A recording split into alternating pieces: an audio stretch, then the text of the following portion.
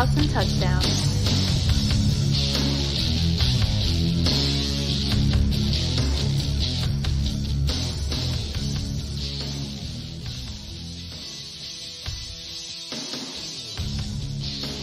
That's right, everybody. It's another football episode of Tap Outs and Touchdowns, and as always, it's your guy, Bully Rye, back at it again with my guy, Banker Bill. Bill, what's up, bud? What's happening, man? This is weird. We're not live, but we'll be on tomorrow. Yeah, this is not a live episode. It's the first time in a while that we've pre-recorded a football episode. But I've got company coming into town. Aaron, who's been on the show, is coming into town for the night on Wednesday night. So I figured it's probably not a bad idea to sort of give him my attention. And so this is pre-recorded, but this will go live Wednesday night on YouTube and Facebook. We will not be live on Instagram this week as a result. But welcome to a pre-recorded episode of Tap Outs and Touchdowns Football Edition. And I think we should go ahead and get into it, Bill, because a lot of stuff happened over the weekend. Week 2 of the college football season and week 1 of the NFL season. Is with every football episode, we like to start off with my favorite segment of the show, and that's Homer's Corner. And listen, my Homer's Corner is not Carolina Gamecock related, despite the fact that I'm rocking my Gamecock gear after a big win over Kentucky over the weekend. Mine has to do with none other than the Carolina Panthers. And I should mention that and give a shout out to the Southern Distilling Company up in Statesville, North Carolina, because they invited, alongside my co-host of the Cat Cave, which is my Carolina Panthers podcast, Shannon Smith and I, were invited as quote-unquote influencers to go tour the distillery and celebrate the launch of their limited edition bourbon whiskey to commemorate the Carolina Panthers' 30th year in the NFL. It was a phenomenal experience. The staff were incredible. It was very educational, very fun, and it tasted delicious. So to give them a quick shout and a cheap plug, a free plug, because they're not paying me for this. If you're ever in the area and you want to check them out, Southern Distilling Company, 211 Jennings Road in Statesville, North Carolina. Check them out. Sign up for a tour. I promise you will not regret it. Now, having said all that, because we commemorated the 30th anniversary of the Carolina Panthers, this may turn out to be the worst year in Carolina Panthers history. Because if you watch the first game of the season, they lost to the New Orleans Saints 47-10 on the road in a game that saw Bryce Young once again sacked 4 times, 2 interceptions, his first career rushing touchdown, but no passing touchdowns. And all in all, a bad showing. The defense looked bad. I don't want to spend too much time on this, but I will give you 2 examples as to why I think the Carolina Panthers will go 0-17 to be the first team to ever do it. Derek Carr threw a bomb to Rashid Shaheed in the first half, and as Rashid Shaheed had to lay out for the ball and stumbled into the end zone, former Gamecock J.C. Horn gave up on the play. There was no over-the-help safety, and instead of running out the play and trying to prevent the touchdown, you could clearly see him pull up on the play that allowed for the touchdown. The very first offensive possession, the very first offensive play in the Carolina Panthers 2024 season, Bryce Young threw an interception. And to add insult to injury, as he walked off the field, you can see him smiling and laughing with somebody else on the offense. I believe I even saw a handshake. If Bryce Young in year 2 has not learned the fact that, listen, fans are fed up with being really bad. And to me, this clearly shows, and this is somebody who is overly patient with my sports teams. If South Carolina goes 7-5 this year or 5-7, I'm going to be patient in the fact that we've got to get more of the right guys in here. I was very, very patient with Bryce Young. Bad coaching staff, bad offense, bad offensive line. Let's see how he does. And I know we're in only game 1 of the season, but it's not a good look when you have been criticized as maybe you weren't the right guy. You've been criticized as being too small, as just not being as good as advertised. To throw an interception on the first play of the season and be seen smiling and laughing as you go off the field. Bryce Young, you are not the guy. I don't know how the Panthers get out of this, but I can see a clear path to the Panthers going 0-17. There's not a game on that schedule that you can look at and be like, well, Panthers might have a shot. And if you think I'm lying, let's go through it. They get the Chargers this weekend. Then they're at the Raiders. They get the Bengals, the Bears, the Falcons, Washington, Denver. The Giants may be the closest game that might be competitive to the Carolina Panthers, but I don't see it happening at this point. David Tepper is the worst owner in the NFL, the worst owner in sports. And if the Carolina Panthers go 0-17, it would not shock me if David Tepper decided to clean house again and set this franchise back another 5 years. As a lifelong supporter of the Carolina Panthers, as a host of a Carolina Panthers podcast, I don't want to see this happen. But I'm afraid that's where we're headed. That's my segment of Homer's Corner. Bill is going to go back and talk some college football in his Homer's Corner, as he is going to talk more Gator football in his. Go ahead, Bill. Take it away. I don't know if I want to move on from this Carolina Panthers situation. I want to say one thing about it before I move on to Absolutely. It is obvious, and I don't know if you know that, if you pick the wrong quarterback, especially at the first pick overall, it immediately sets your franchise back a minimum of 5 years. You're getting 5 years that you're throwing away. It's guaranteed. It's 5 years that are going to be junk. And if Bryce Young is not the guy, we are only in year 2. Have fun being part of the Cat Cave, Ryan, because it is going to be a long 4 years. Yes. Yeah. And the reason for that is obviously they're going to let him play throughout his rookie contract. That's usually what happens. That's a minimum of 4 years with a fifth-year option with a guy that was picked first overall. Maybe if he's not the guy by year 4, the 5th year does not get picked up. Now you're picking a guy at the end of year 4, probably in a high spot with a bad team. So now you've got another quarterback pick. So that's year 4, the end of year 4. That means in year 5, you get a new quarterback. And he's usually, and you watch the rookie so far this season, or so far in week 1, I guess, they were not good. Bill, hypothetically speaking, because I know I want you to get to Florida Gator football. Mm-hmm.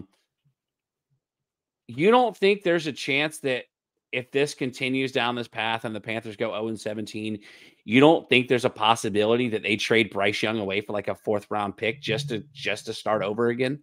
I can tell you right now, you are not, as it stands today, I don't think there's a team in the NFL that is hungry enough to take Bryce Young on as the project they are probably perceiving him as right now. That's not fair. With CJ Stroud and AR-15 or AR-5, whatever. AR-5, yeah. AR-5, yeah. With him looking like he might know how to play football, which you and I are both going to be shocked by.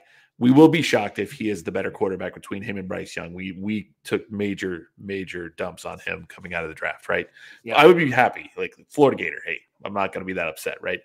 But Bryce Young looks awful, and we're making excuses for him. You made excuses for him last year. I don't want to say excuses, but you said, you just said it. Bad coaching staff, bad offensive line, bad wide receivers.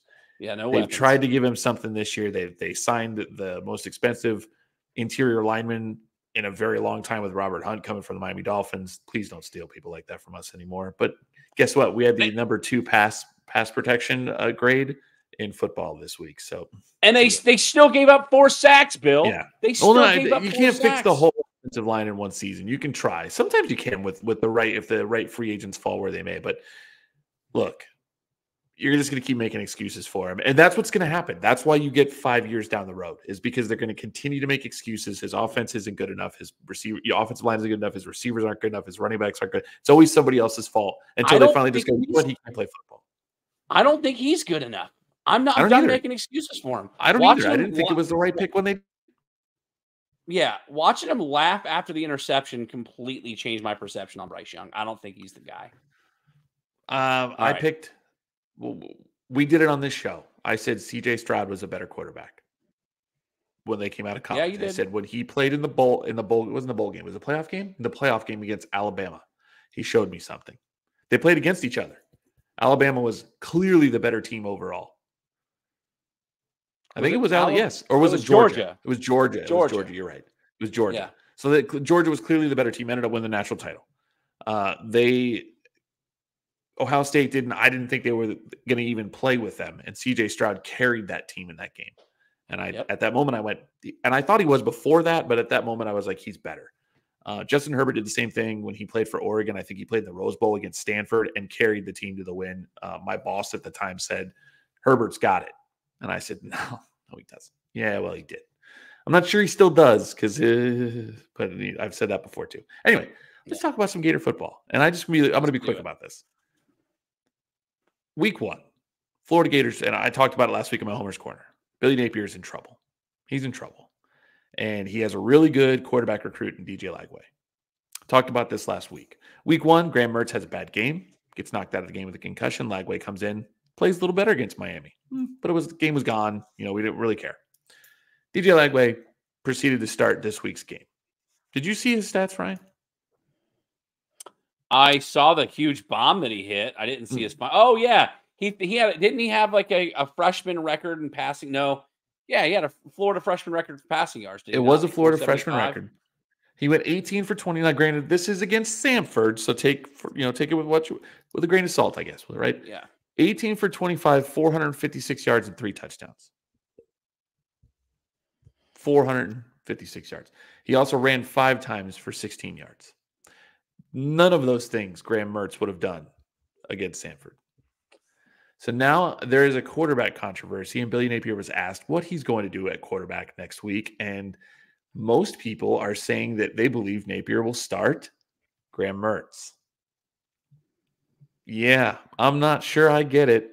This is why I'm not a coach, and I just get to talk about it on a podcast.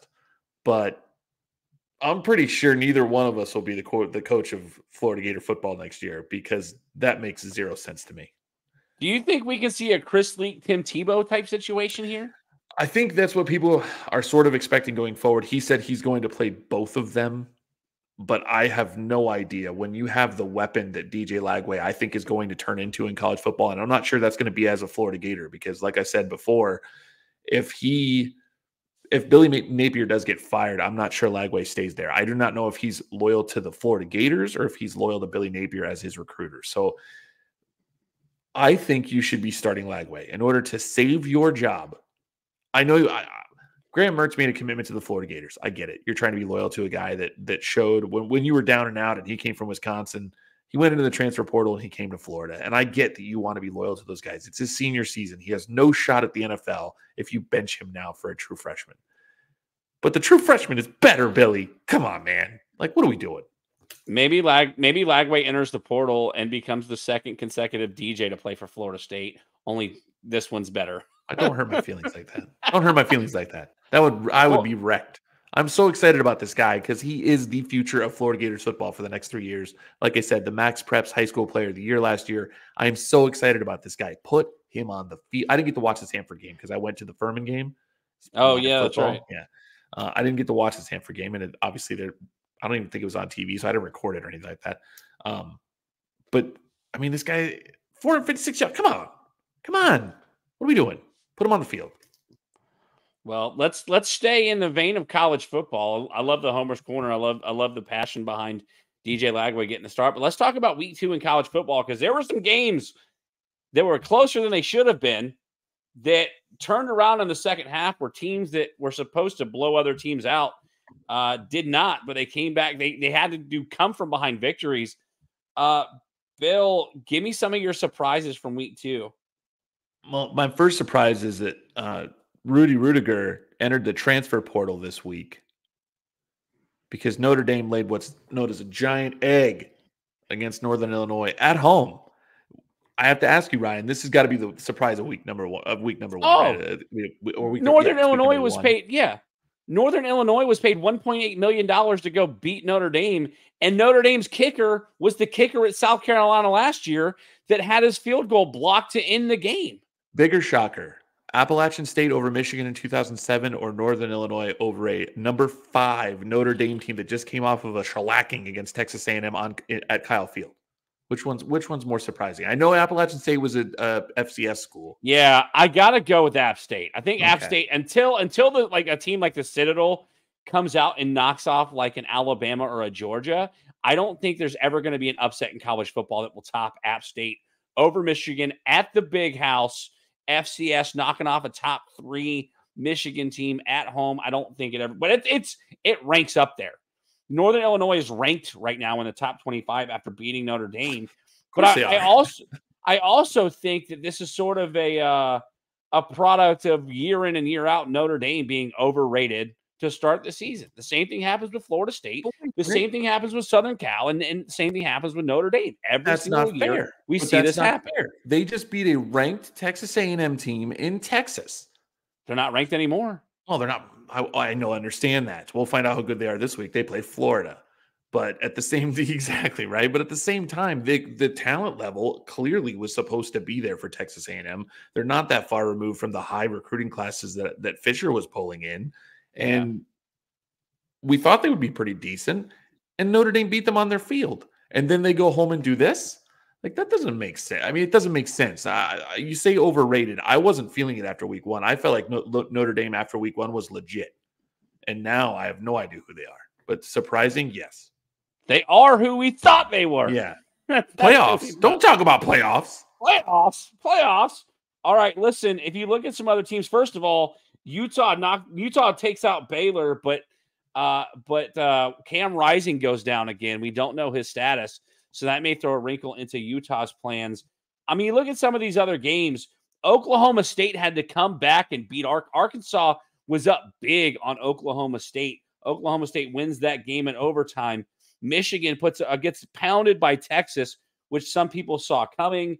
Let's see. You've got Penn State had a fight on their hands. If I can find who they were playing, they trailed late in that game. Why can't I find them? We'll get there. Yeah, who did Penn State beat this week? I'm scrolling. Was it Grambling? Bowling Green. Bowling Green, that's it. Yeah. They had to come back and beat Bowling Green. LSU was up by 10 in the third quarter on Nicholls State before finally breaking away. Oregon, 37-34 over Boise State. This isn't the old Boise State that knocked off Oklahoma in the Cotton Bowl or whatever it was years ago.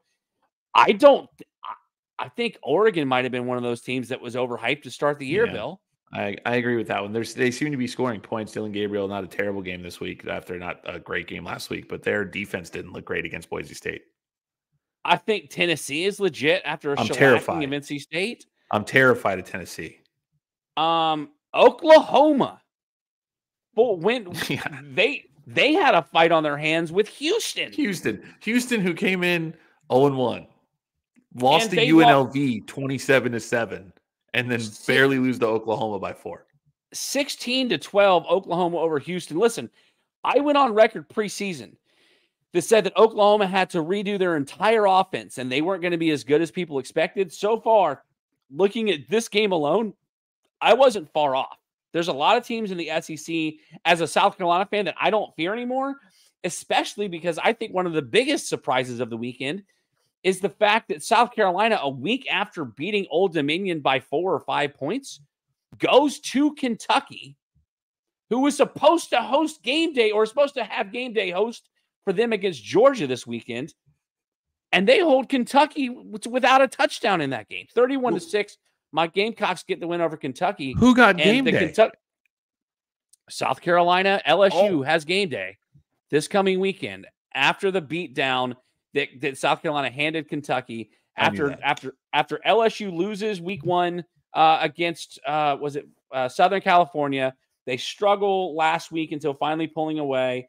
It's going to be a really fun game in Columbia between South Carolina and LSU.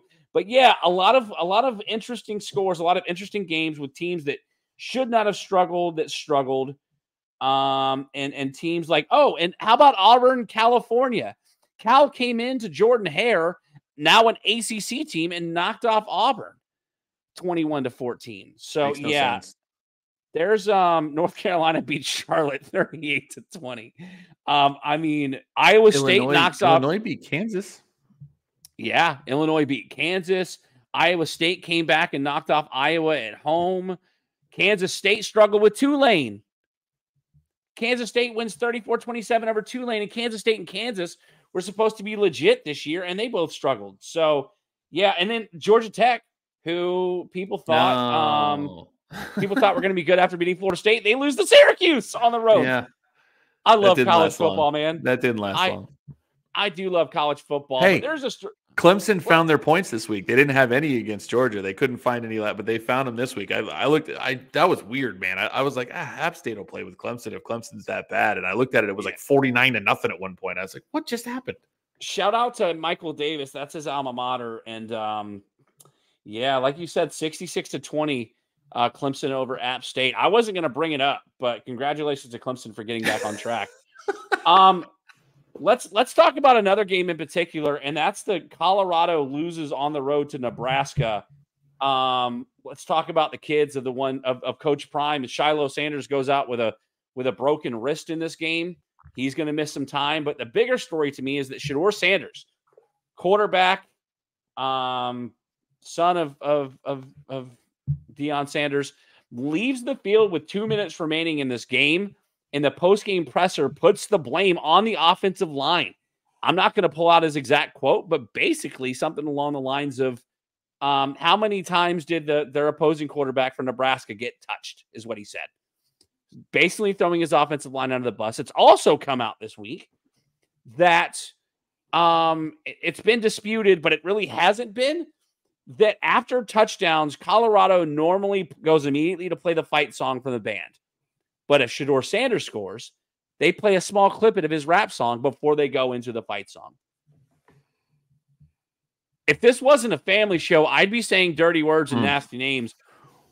What the hell is going on in Colorado, Bill? Come on. It's a reality show. That's not a real coach. It's not a real coach. He's not. Listen, we talked about it many months ago that Deion Sanders still hasn't done a home visit for any of his recruiting. Kids are going there for the show, if you're going there. And some of them are leaving. Cormani McLean, the number one cornerback recruited in last year's recruiting cycle, transferred to Florida this year. They're leaving. They're realizing this is a joke.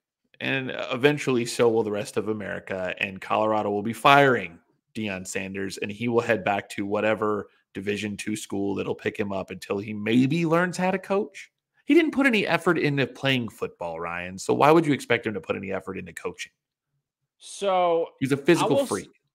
I will say this. There's a lazy narrative that's going around that the media has turned on Deion Sanders and that it's a race thing.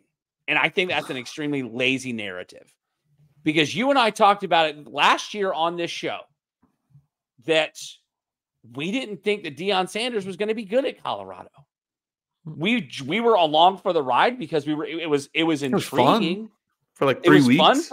It was fun for 4 weeks until they started playing real football teams. Yes. The reason that Deion Sanders had so much success at Jackson State was because he was paying D1 players to go play at a D2 school. Mm-hmm. That's all it was. It doesn't work. It didn't work in the Pac-12 last year. It's not working in the Big 12 this year.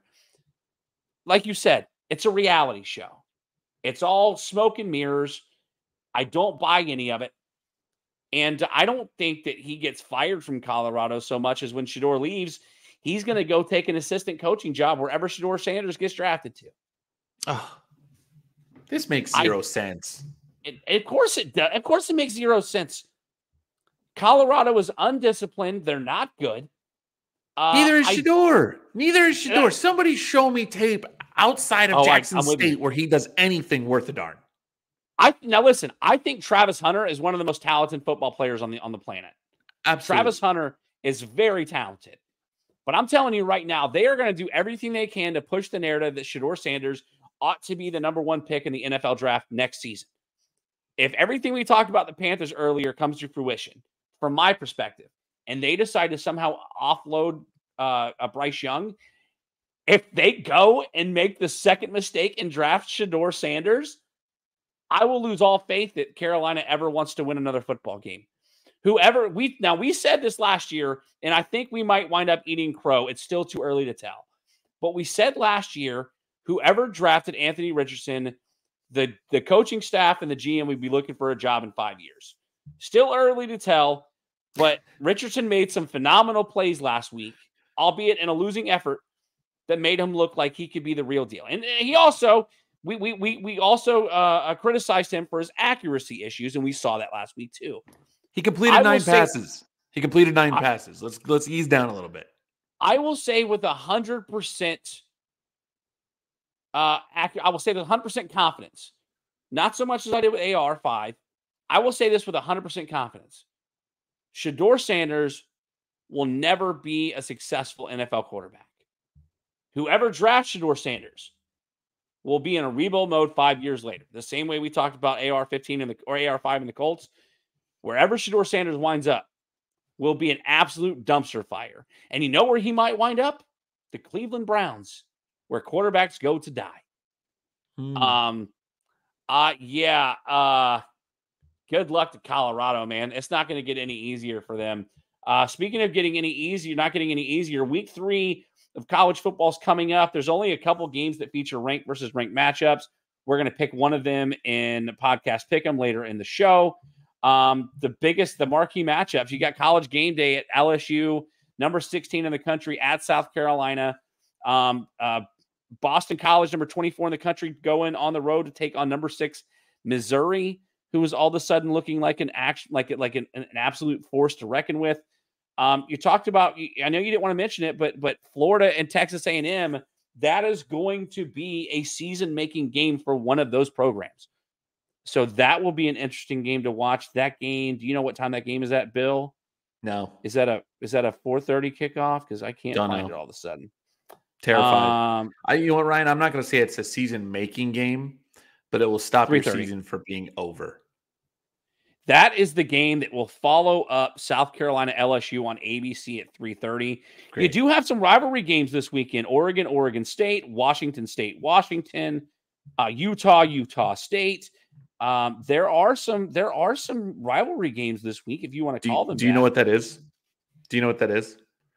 That's the Pac-12 broken up, and now the Pac-12 teams that want to have their protected rivalries, where they have their individual in-state rivals, are playing this week. That's who Colorado State. There's another one. Yeah. Yep. That's the Apple Cup this week. That Washington State game is usually played around Thanksgiving weekend. They're playing it early because towards the end of the season, you got to play your conference games. So same thing with Oregon State. That was normally called the Civil War. They ought to be able to fix that the way that South Carolina, Clemson, Florida State, Georgia Tech all have it figured out. Kentucky, Louisville, and Colorado State is this weekend, 7:30 kickoff. So yeah, they'll be able to figure it out. But yeah, a lot of rivalry games from, like you said, the West Coast conferences, and then a couple of really marquee SEC games that can make or break it. By the way, just before we move on, the trivia question will eventually be said maybe 10, 20 years from now, when the SEC expanded to 16 teams. Who was the very first team to control sole first place in the 16-team conference without divisions? And that will be your South Carolina Gamecocks, as they hold first place in the SEC, probably for the first and only time they ever will, as they are the only 1-0 team inside the conference. Listen, they could win this week. I know. I thought we were going to lose to Kentucky by 3 touchdowns last week. And absolutely destroyed them. And we destroyed them. We kept them out of the end zone, and we gifted them 3 points before halftime. And all they're doing is getting my hopes up so that they can let me down on Saturday. I'm not getting my hopes up. We'll pick that game in the show at Podcast Pick'ems, but I'm excited as a Carolina fan to at least watch the game. I digress. Let's move on to the NFL talk, because we had a I don't know. I don't want to say a surprising week 1 in the NFL, because I've shown you guys this on the show before. This is where I pick my winners and losers of every game throughout the entire season. And based on this alone, you're such a nerd. Because Podcast Pick'ems did not go well for me last week. Spoiler alert. On this sheet, I went 14-2 last week in my preseason predictions for week 1. Bill, I think we can both agree that there is one big shocker in week one. Two. I think there's two. Let's start with the first one. The New England Patriots knock off the Cincinnati Bengals. Now, T. Higgins did not play in this game. Jamar Chase has been holding out for quite some time and did not have a very good game. The Bengals offense looks terrible. The Bengals lose, I believe it was 16-10 was the final. Yeah, 16-10. Yep. In Cincinnati, the head coaching debut of Gerard Mayo? Yep. Yeah, I mean that's the number one. Bill, what's the other one that you thought was a big shocker? I think the other one is the Steelers over the Falcons in Atlanta, with Russell Wilson being basically a game time decision, inactive. They start Justin Fields. They go down to Atlanta. We both had Atlanta being a pretty decent team, and the Steelers not being a very good team. We did say prior to the game that the Steelers always play good defense. Those are Mike Tomlin teams. They always play good defense. In this game, they did. They held the Falcons to 10 points. The only person that caught a touchdown for that team, Kyle Pitts. Let's go. How about that? Steelers win that game 18-10. Yeah. That's a shocker. I think that one's pretty surprising. Steelers always finding a way, man. Mike Tomlin, heck of a coach. Yeah, Cousins did not look great in that game. I actually listened to the Rob Brown show earlier today. Being Tuesday on the Fan Upstate, and Lonzo actually made a good point that that Cousins is coming off an injury, didn't play in the preseason. Let's wait until week 3 before we jump to any conclusions about Kirk Cousins. Let's talk about a few other games. Arizona gave Buffalo all they could handle, and for all intents and purposes, probably should have won that game. The Chicago Bears, despite Caleb Williams not playing well, gets a win in Caleb Williams' debut. How about the Chargers? Coming out and dropping 22 and knocking off the Raiders. We kind of wrote off the Chargers preseason. No. I had the Chargers with a winning record, I believe. What did I have them at? LA Chargers. Yeah, I had them at 7-10. So I kind of wrote them off, but they get off with the season with a win. Texans Colts was a great game. A lot of really fun football. Your Dolphins struggled a little bit with the Jacksonville Jaguars. Had to come back a little bit terrifying.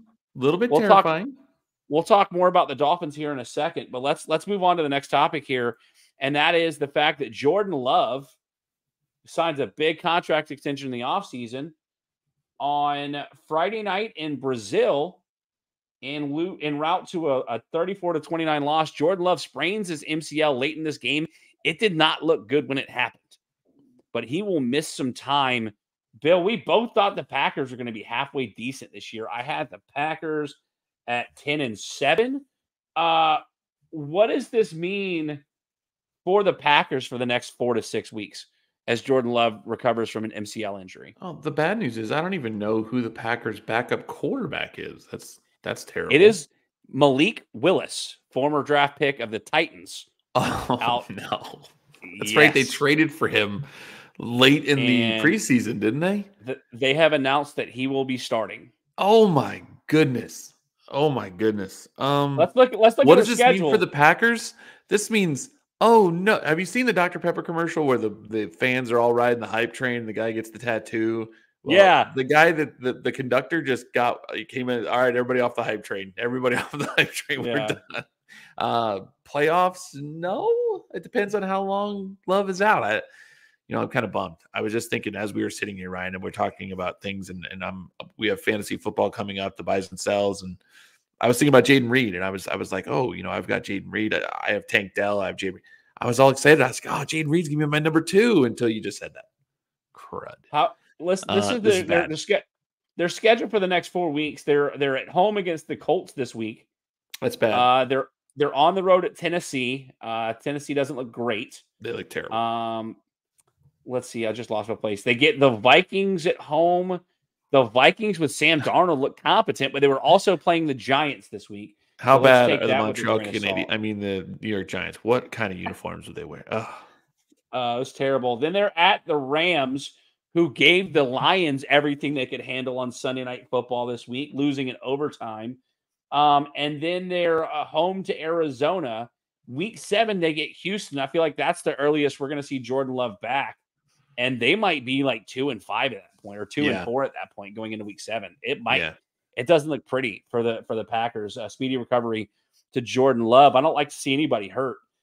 So regardless of the fact that I'm a Lions fan and he plays for the Packers, I'm glad that it wasn't more serious, and hope that it's not as bad as they fear, and that he's back sooner rather than later for their sake.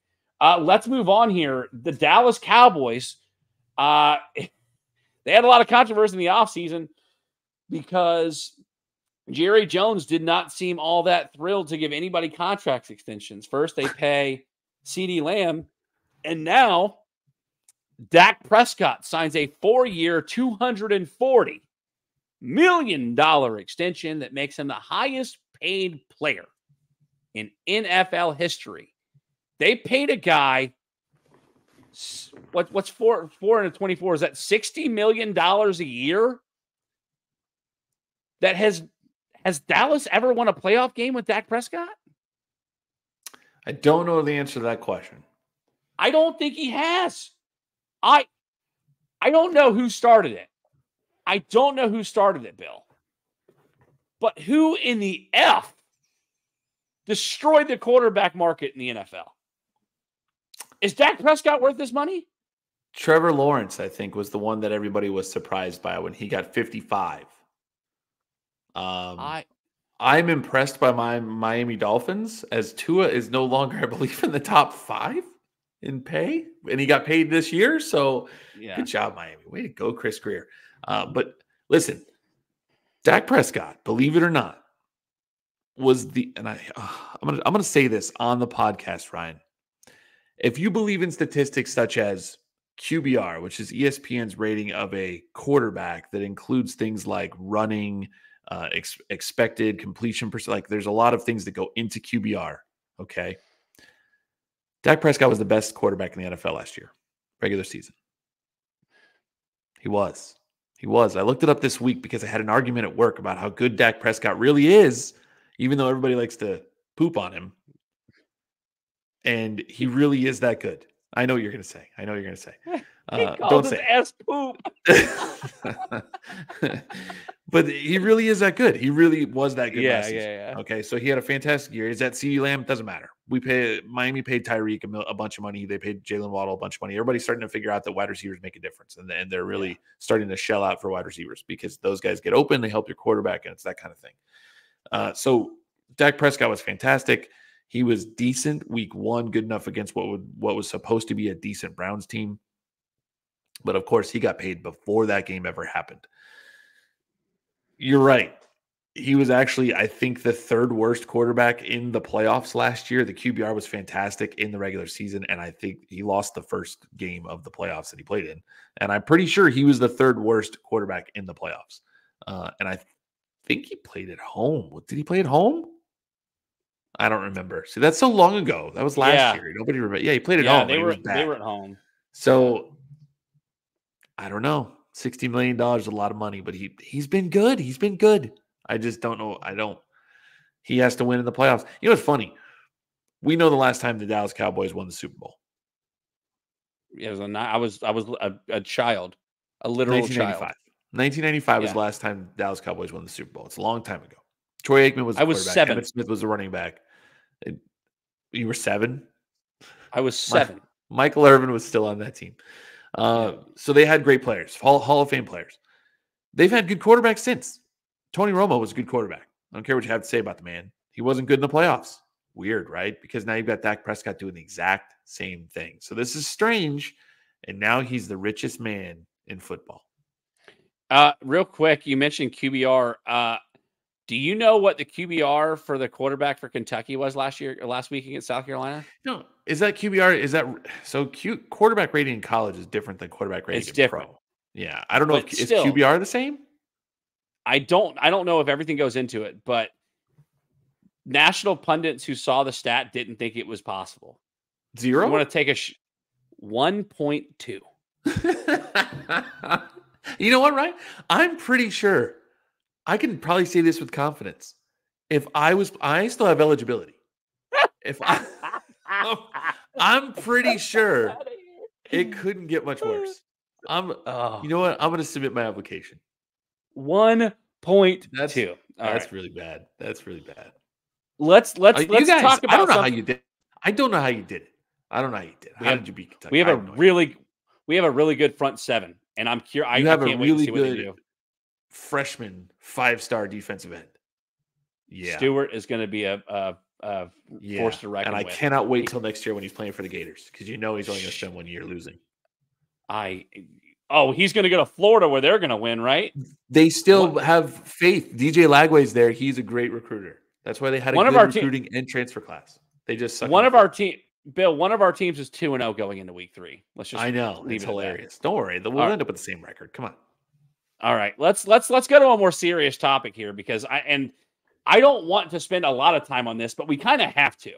And maybe we zip through some of the stuff and later in the show with podcast pick and buys or sells. But sure, before the Miami Dolphins played the Jacksonville Jaguars this past weekend, Tyreek Hill was pulled over by police by Miami-Dade police. The body cam footage has been released. There was a private video that was released where Tyreek Hill basically asked the police to write him his ticket so he could go on his way. And a police officer decided to have a power trip.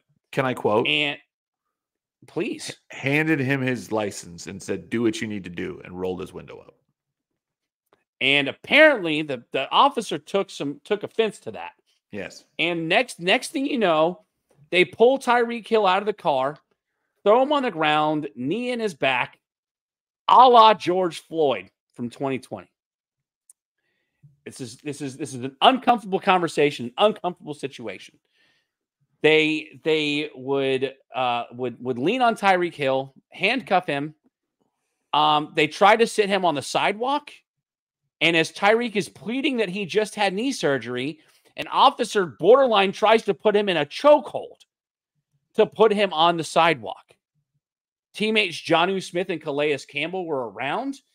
The officers asked them to leave because they were all riding into the stadium together in their own vehicles, and for their part in staying behind to support and make sure that this situation didn't turn into another George Floyd situation. They were both detained before being released. The Miami Dolphins released a statement about the treatment by the police officers. As I pull that up, Bill, and I might be able to pull it up quicker rather than later, this is the kind of thing that Colin Kaepernick kneeled for that would eventually lead him to being blackballed from the NFL. Here's the statement from the Miami Dolphins, and it's long, so I'm going to try to read it quickly. We are saddened by the overly aggressive and violent conduct directed towards Tyreek Hill, Calais Campbell, and Jonnu Smith by police officers before yesterday's game. It's both maddening and heartbreaking to watch the very people we trust to protect our community use such unnecessary force and hostility towards these players. Yet it is also a reminder that not every situation like this ends in peace, as we are grateful this one did. What if I wasn't Tyreek Hill is a question that will carry with resounding impact. We are proud to have a strong and positive relationship with the Miami-Dade Police Department and other law enforcement agencies and recognize that the vast majority of officers do serve the community with the utmost character and desire to protect all citizens. However, on full display in the videos released tonight, there are some officers who mistake their responsibility and commitment to serve with misguided power. While we commend MDPD for taking the right and necessary action to quickly release this footage, we also urge them to take equally swift and strong action against the officers who engage in such despicable behavior. We stand beside Tyreek and our players as they work to use their platform and this situation to make a positive impact in our community. We have always believed that the game of football holds a unique power to bring people together, and we remain hopeful that through the collective work of the players, organization, and our community partners, we can create lasting change. Bill, this is a player that is on the team that you root for. You just talked about he got a big money contract. Tyreek Hill was charged with careless driving and a seatbelt violation. What's your take on this situation? I mean, to be honest, Ryan, as we're sitting here talking about it, I'm getting it feels weird. I'm almost a little bit emotional about it. I love Tyreek Hill, not just as a football player, but I've watched videos of him off the field. And even though he's Johnny Appleseed when it comes to women and children, he seems like just a genuine, legitimate, cool guy. Like he's not a bad person at all.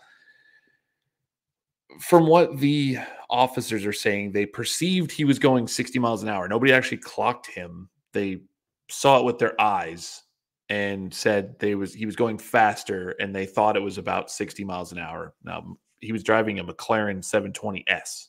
Now, I don't know about you, Ryan. There's not a lot of people that are going to be driving around Miami out in front of the stadium that aren't football players that are driving a McLaren 720S. Okay, it's going to be likely that it's somebody Very few people. It's going to be likely that it's somebody on the Miami Dolphins, and these are guys that live in Miami. These officers are probably guys that live down there. They are aware of what's going on. It's not just like, hey, I'm on a traffic beat today, right outside. They know what's going on. They pull him over. I watched the body cam footage, and my mouth dropped open when I watched it.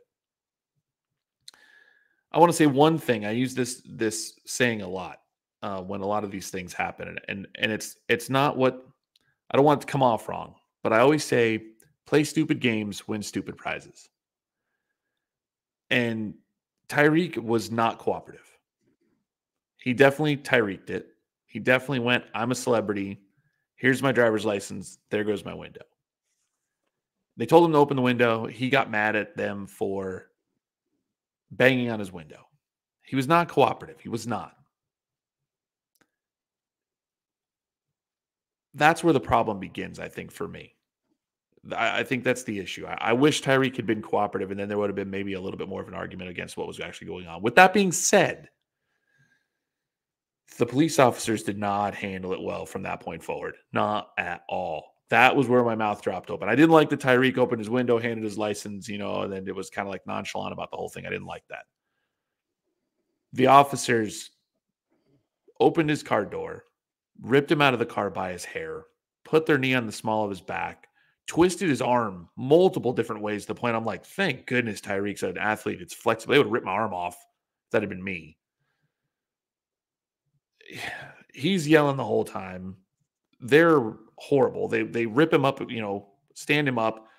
He's already, been face down on the asphalt. And you said it. They put him they put him over on the side. And then another guy comes in from out of nowhere when they're trying to tell him to sit down, and he's saying, look, it's hard for me to sit down, and he can't brace himself. I just had knee surgery. And the guy literally attacks him to put him on the ground. Yeah. Yep. I'm like, what? That's where I'm like, holy cow. At that point, and I want to say what I've reconsidered. Immediately, I thought to myself, that cop needs to be fired. That's awful. Because I'm thinking, if this is me, this is crazy. How long is that video, Ryan? And all this stuff transpires in a minute? They have a long video that includes everything. That's about an hour and a half. But the few little clips that I've seen, all this happens within about a 3-minute span. It's so fast that all this stuff escalates so quickly, and I think that's my issue. And the worst part about this whole thing, so not the worst part, but the real, I think, key indicator with this whole situation is when they get his driver's license, the police officer that does not receive his driver's license, he's standing there, recognizes that it's Tyreek Hill, and he turns around and says on the body cam footage, it's Tyreek Hill, to the other police officers behind him. And those are the guys that come and attack him. What the heck is going on? They knew who he was and still went after the man. What are you worried about here? What were they doing? Why act like that? That's my issue. Knowing who he is. Now, granted, I know you don't want him to be celebrity and all that stuff. People, I see the excuses he was a celebrity and he was using his celebrity status to act like a jerk.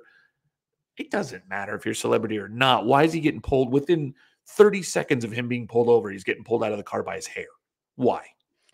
Because he wouldn't roll his window down. Yeah, listen. He did for a second time. He actually did. He cracked it. And they told him to roll it down all the way. Now, granted, I'm pretty sure that the law states that you have to produce your driver's license, proof of registration, whatever he handed to the cop. They're saying that he gave them the correct documentation. And I'm pretty sure the law states you don't have to have your window down after that point. I'm pretty sure. I'm not 100% sure. There was somebody that argued the state of Florida, you have to, but it doesn't matter, right? So the reaction was just too much. Yeah. It was too much. It was bad on both sides. I think it was bad on both sides. Let's first talk about the fact that you mentioned that Tyreek Hill was uncooperative. Yes. The only thing that he was uncooperative was rolling down his window, which, if you just mentioned, if it's not against the law, he provided the documentation requested, accepted, like, hey, you're going to write me a ticket. I got to go. The cops didn't like that because the cops wanted to have control of the situation. Yes. So regardless of the attitude that Tyreek Hill showed, the reaction from the police officers was not warranted to go as far as they did. Let's touch on a word that you used. Within 3 minutes, it escalated quickly. Yeah. I think the biggest issue that people have with the police is their inability to de-escalate situations.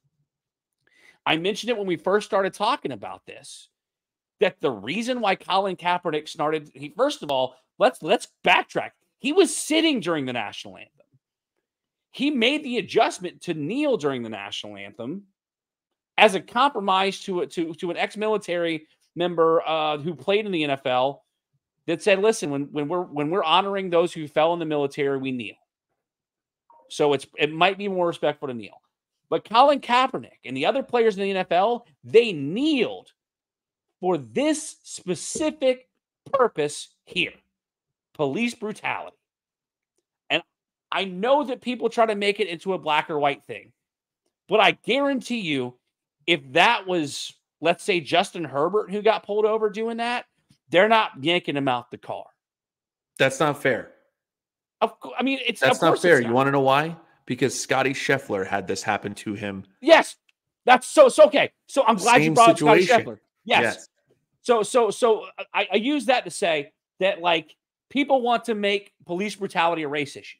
It is not. No. Police brutality is an everybody issue.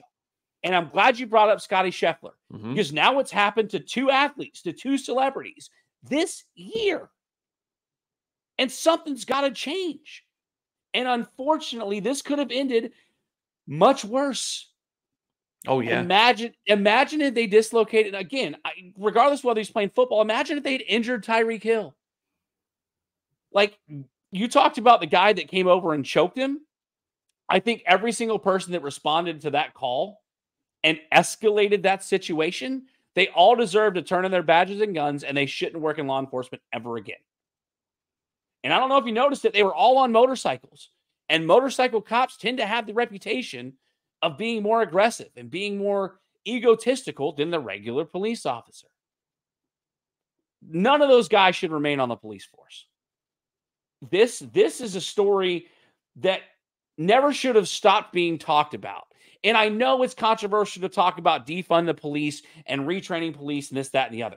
But this is a prime example of why people have been so up in arms and why people are so frustrated and disliking of the police, because we see more videos about this than the officers that go to a noise complaint and go play basketball with the kids in the neighborhood.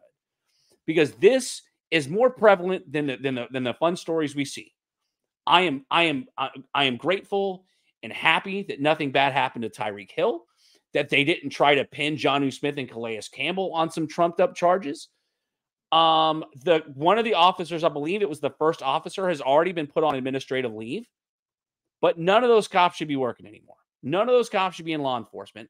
Hell, I don't even think they should be able to work in private security.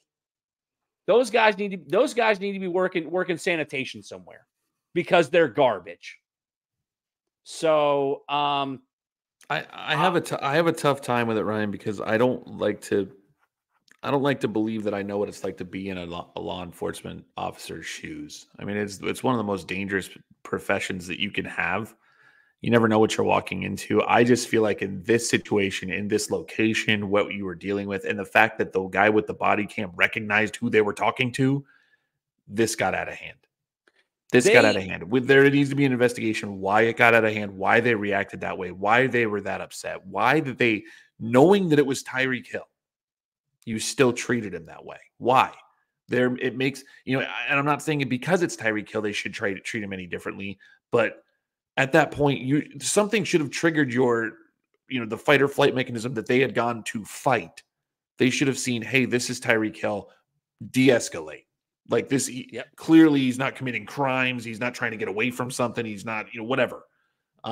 Whatever they thought that they were dealing with. It just made zero sense for them to get as absolutely as crazy and as hyper as they got with Tyreek and violent that they got with Tyreek Hill. The knee on the back was absolute insanity. That was insanity. When I saw that, I was like, what is even happening right now? And we're going to go late on this show. So yeah. I appreciate everybody sticking around. We can go quicker. We can go quicker on the other stuff. This was something that needed to be talked about. We normally don't go into deep pressing issues like this, but the fact that this touched home because it's your team, it's the sport that we love to watch, it's an athlete that we enjoy watching, that I think was important to discuss because you talked about the knee on the back. Like the officer that murdered George Floyd, and I say murdered because he was convicted of it, kneeled on George Floyd's neck. I talked about it on this show years ago to open my show one day because I felt so passionately about the fact that, like, this needs to be discussed. It's not a black and white issue. It is a civil rights, everyone issue because there are too many cops, like the cops that responded to this situation out in the world, out in this country, that have created distrust with the everyday citizen. And if it can happen to Tyreek Hill, and Bill, I'm glad you mentioned, if it can happen to Scotty Scheffler, it can happen to any of us. So fortunately, Tyreek Hill was able to play in the game, caught a touchdown, and did the behind the back like handcuff celebration to sort of drive it into the cops. But it'll be interesting to see how this situation plays out going forward. Let's get on to some more fun conversations now. Let's talk about fantasy football and bullies, buys, and sells, and Bill's factor. Good segue, Ryan. Good segue. I don't talk about something that's not so heavy. I don't know how to transition from that. Bill, last week was very close. I went 5-3. You went 4-4 in correctly picking players, buying and selling. I was way off on Daniel Jones and Drake London, and I was off on Alvin Kamara. And you picked against me on a couple of them that were not so good. We could talk about the fact that Daniel Jones and Deshaun Watson. I wish we had more time. Maybe we talk about them next week. But both of those guys have crippled their franchises because they're both terrible, and those franchises are not going to be good until both of those guys are gone. But again, if this is the first time you ever watched the show or listened to the show, buys and sells are guys that are playing fantasy football this week.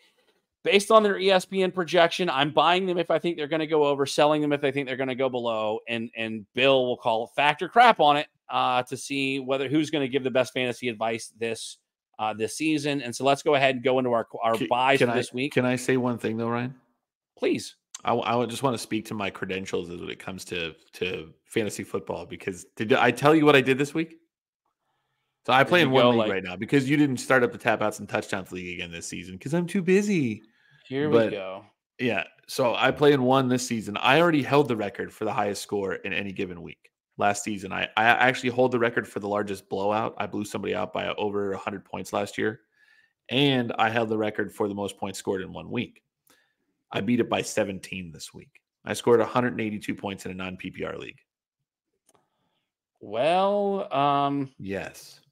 That's so, I went 1-2, so that's been fun. I got beat by a kicker on Monday Night Football. So I'm sorry. Oh, the the San Francisco kicker went off. Yeah. Well, with all the credentials from both of us, I went 5-3. Bill went 4-4 last week. Let's go into buys and sells this week. You're just guessing on week one. Come on. Bill, quarterback I'm buying this week is Justin Herbert. I know he didn't have a great last week. As a matter of fact, I sold him last week, and that was right. This week he's projected 20.1 points, but he's playing at the Carolina Panthers this week, who last week gave up a ton of yards and a ton of points to Derek Carr. I'm trying to pull up those numbers now. It doesn't even matter. It was good for fifth most. Yeah. 27 points for Derek Carr in week one. Buying Justin Herbert, fact or crap, Bill? I think that's fact. I think that's a good pick. I like that pick. I think that defense is awful. We expected it not to be. And you really didn't think Derek Carr was going to be worth a darn the whole season, and he tore them apart. I know. I give him 3 weeks. All right, let's go to my running back buy. Let's stick with the Chargers and talk about J.K. Dobbins, projected 13.5 points. He is also at the Panthers. Sunday, 1 o'clock kickoff. J.K. Dobbins had 130 yards and a touchdown last week in his debut for the Chargers. And I think we mentioned it as if J.K. Dobbins can stay healthy, yes, the dude's a star.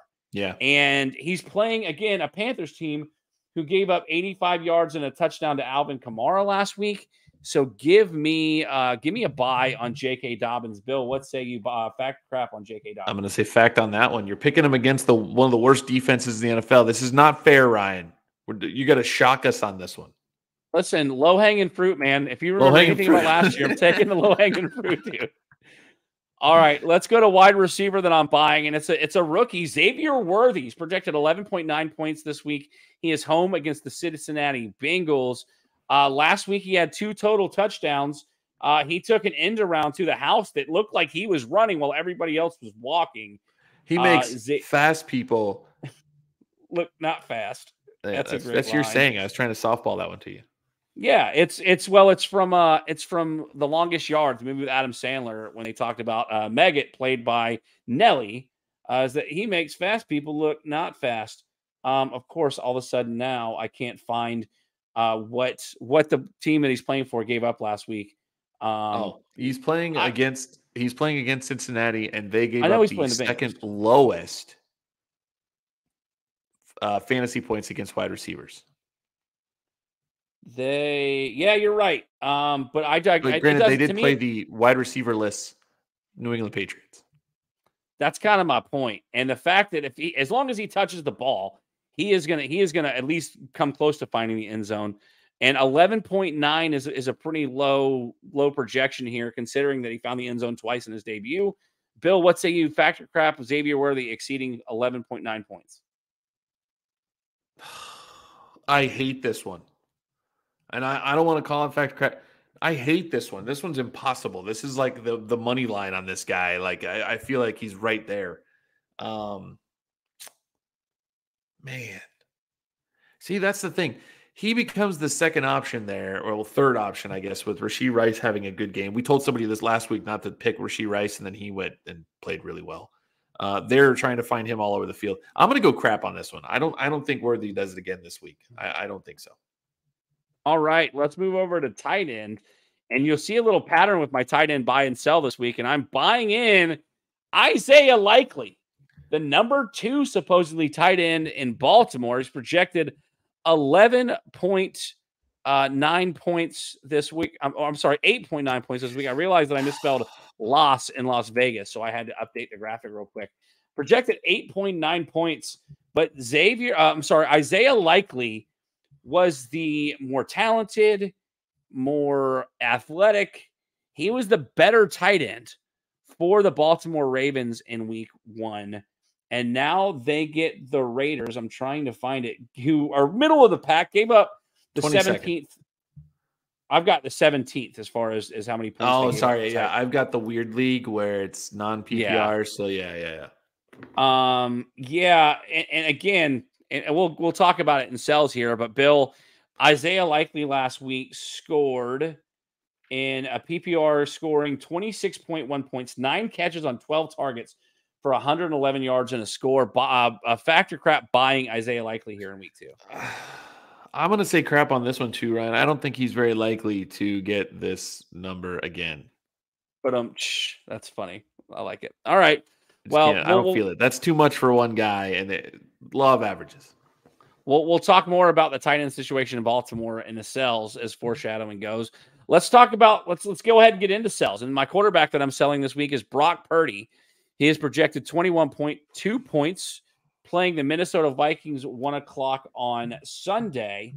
Unfortunately, the Vikings, again, playing a really bad New York Giants team last week, are currently ranked number 1 against the quarterback in fantasy football. They played Daniel Jones. You and I would be ranked number 1 against the quarterback against Daniel Jones. We picked him off at least twice.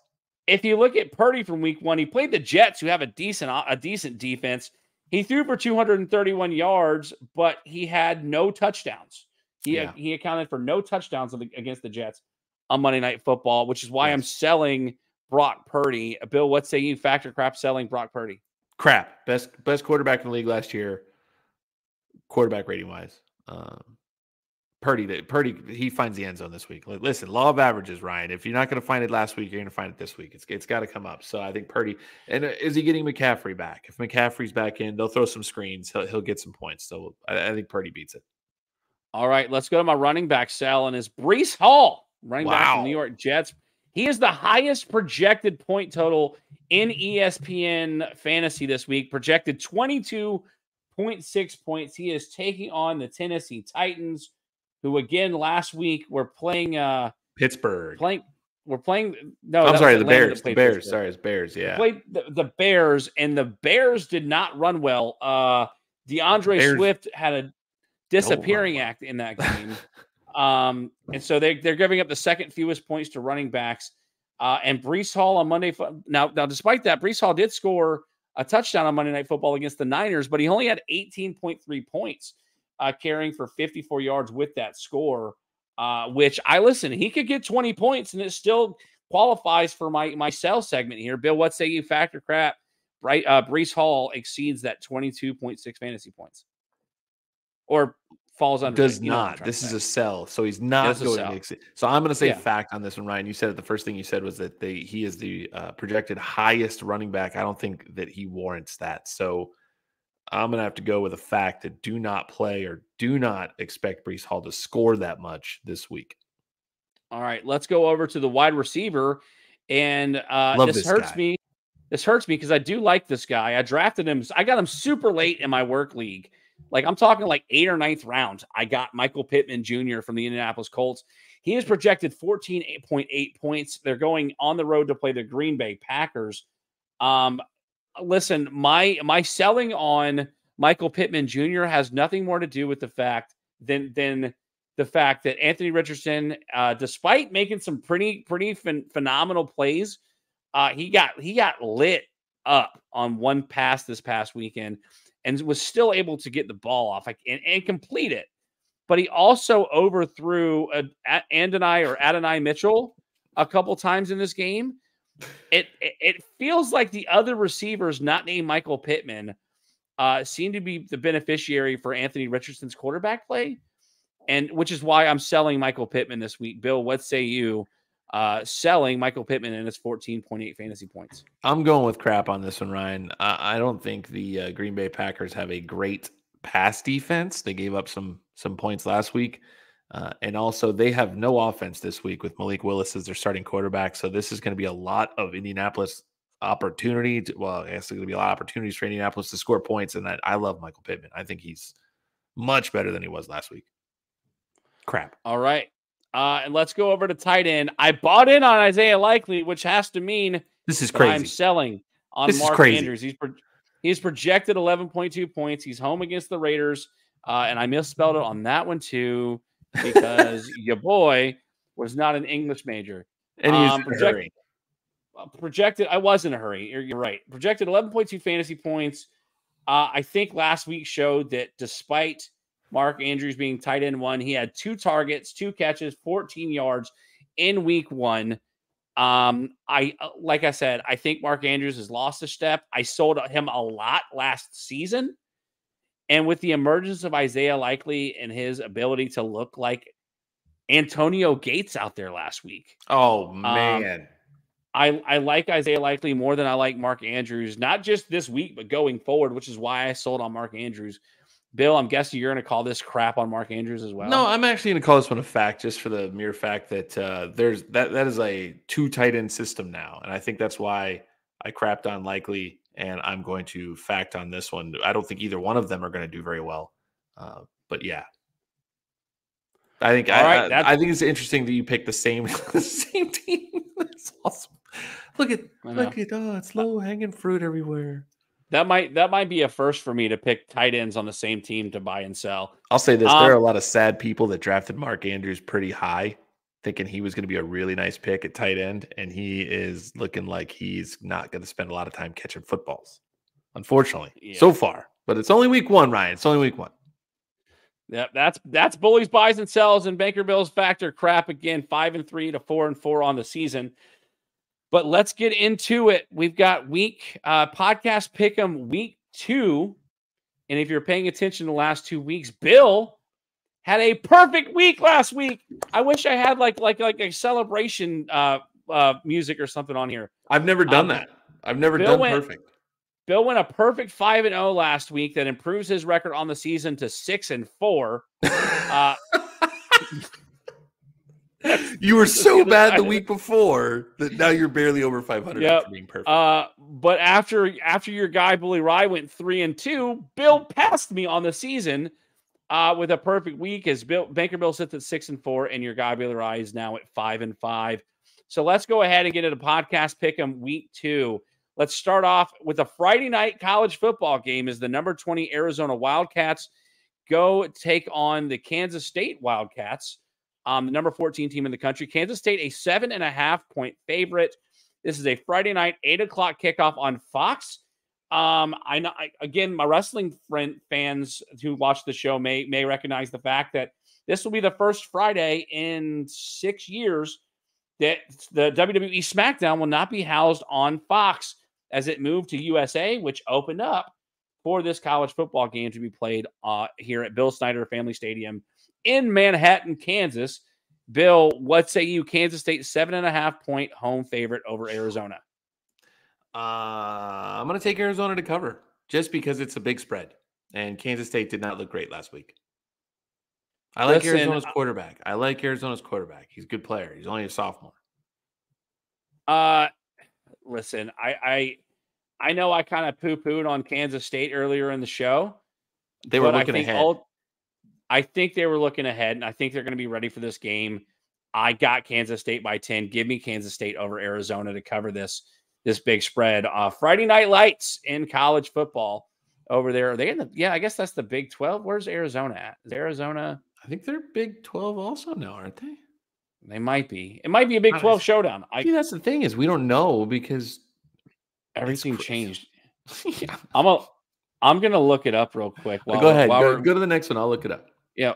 All right. So the next game is the only reason we're picking this game is not because it was a homer pick. They're both in the Big 12. Okay. Number 16 LSU, a 7-point road favorite, traveling to South Carolina. Saturday noon kickoff on ABC at Williams-Brice Stadium. The only reason that I'm picking this game is because 2 weeks ago, if you had put these two teams against each other, LSU would have probably been a 14-point favorite.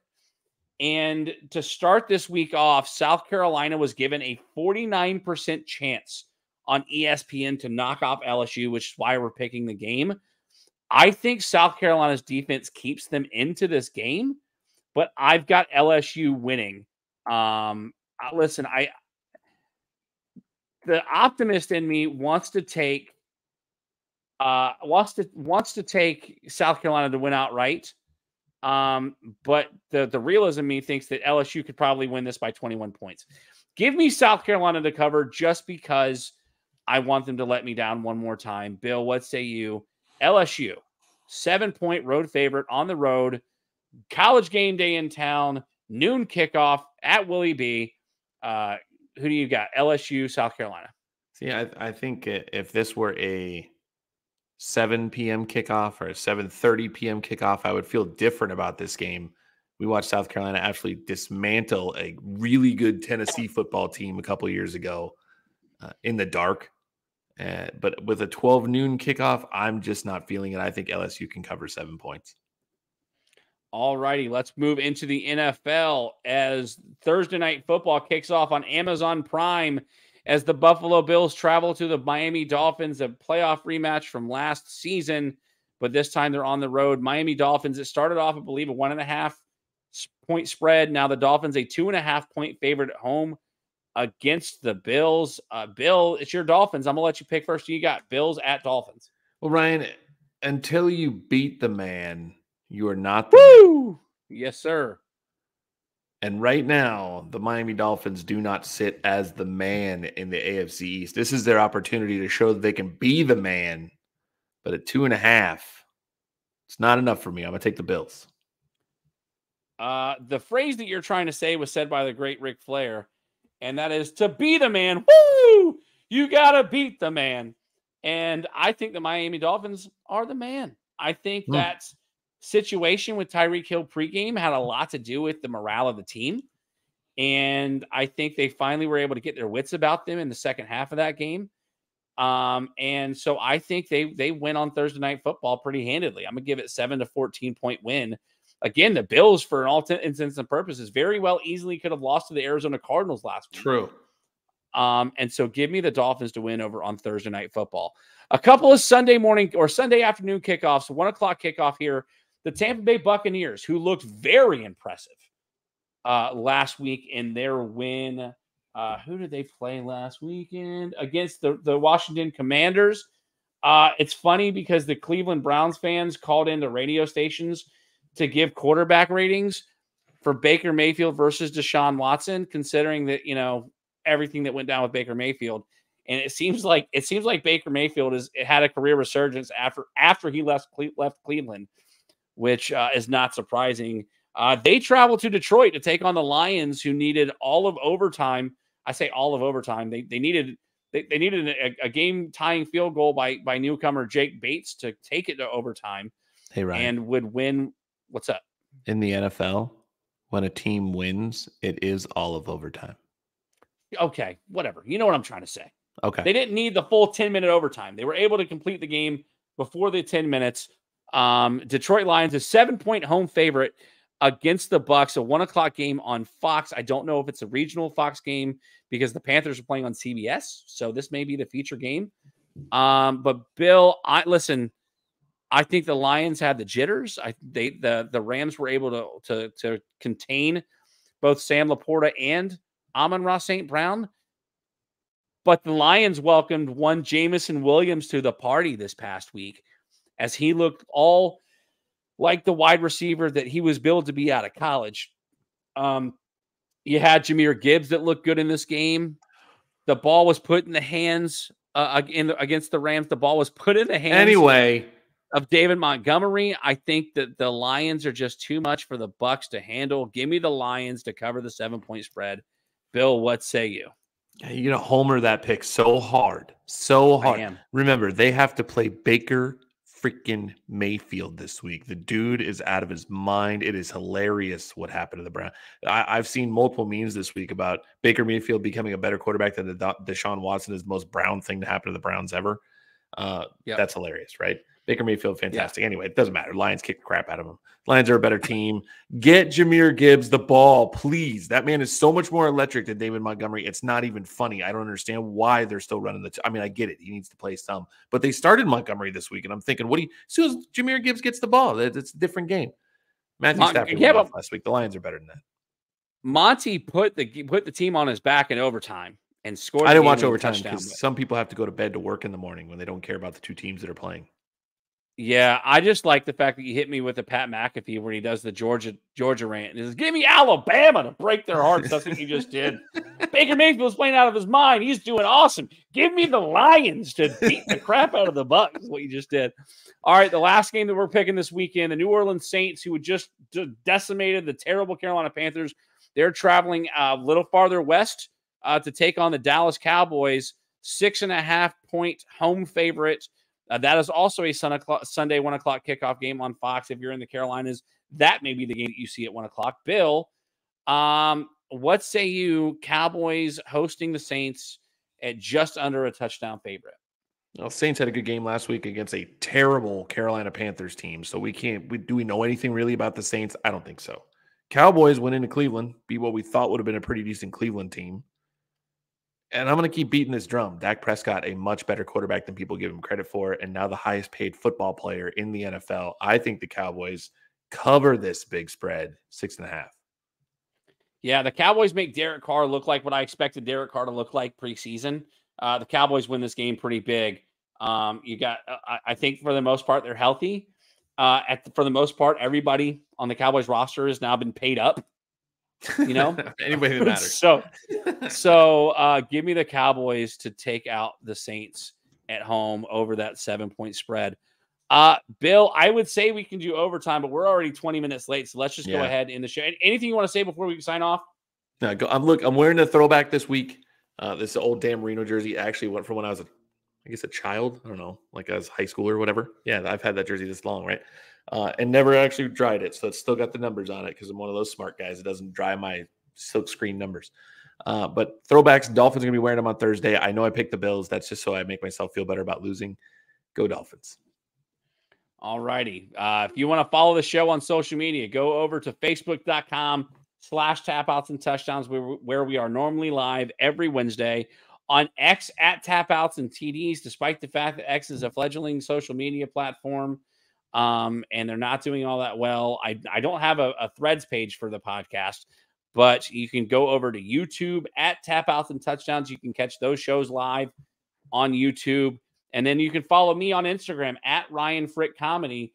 Announcement coming within the next few weeks. I have been softly booked on a show here in the upstate in Malden for a few weeks from now, and I will be giving you more details about that when those details are more shored up. But until then, thanks everybody who watched. Sorry we weren't live tonight. Hopefully you enjoyed the show. Please, wherever it is that you are watching the show or listening to the show, leave a comment. Let us know how you felt about the show. We can always talk about it. We'll be able to respond on social media since we won't be live. We'll actually be able to get what's going on our phones. So even though you didn't get to be a part of the conversation live with us tonight, please comment along as you're watching this, or comment after the fact to let us know what you felt about the show and how you feel about our picks and all that stuff. We will be back next week. More than likely, we will be live again next week. There is a wrestling show coming. I know I've been promising it for months, but there is a wrestling show coming. We will be coming. Special thanks once again to Southern Distillery, the Southern Distilling Company of Statesville, North Carolina, for the what am I trying to say? The experience that Shannon and I had last weekend, a phenomenal time. If you're ever in the Statesville, North Carolina area, please go check it out. Otherwise, we will see you next week. For Banker Bill, it's your guy, Bully Rye, and we'll see you next time right here on Tap House and Touchdowns.